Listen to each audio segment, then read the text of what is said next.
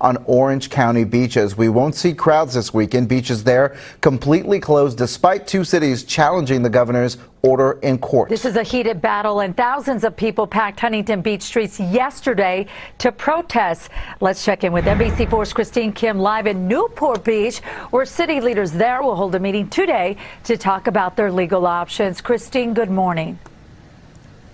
Good morning. And 42 miles of the Orange County coast will be off limits this weekend. If you take a look behind me, you can see that there are signs posted here in Newport Beach that the beach is temporarily closed. This comes as Superior Court judge denied a restraining order to reopen Orange County beaches after the governor's order to shut them down.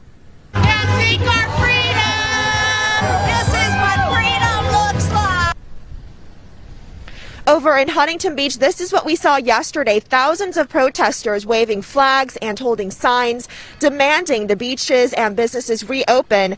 While police say the crowd was mostly peaceful, you can see many were not wearing masks nor social distancing.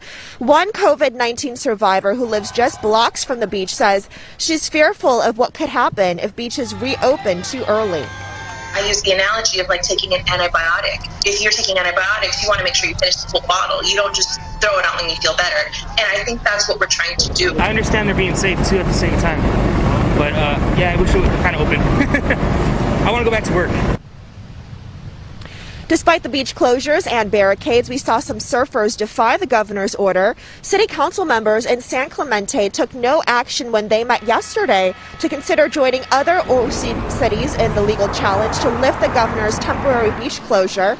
Meanwhile, the Orange County Board of Supervisors say they're negotiating with state officials on a compromise that would allow for active use only on the beaches, similar to what's allowed on beaches in Ventura and San Diego counties. Back out here live in Newport Beach, city council members are scheduled to meet this morning to decide whether if they'll join the legal action against the governor's order.